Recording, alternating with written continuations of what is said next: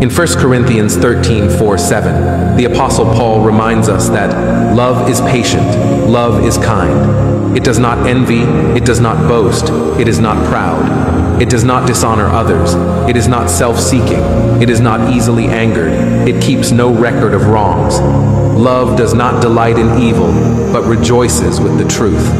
It always protects, always trusts, always hopes, always perseveres.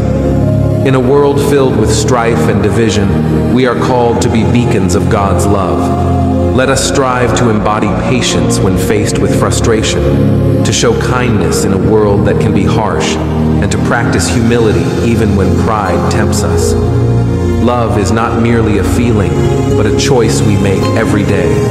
It is in the small acts of kindness, the forgiving of past hurts, and the constant pursuit of peace that we truly reflect God's love. Let us leave here today committed to living out this love in our families, communities, and beyond, knowing that through love, we fulfill God's greatest commandment. Amen. If you received this message, comment Amen and share it with a friend. God bless.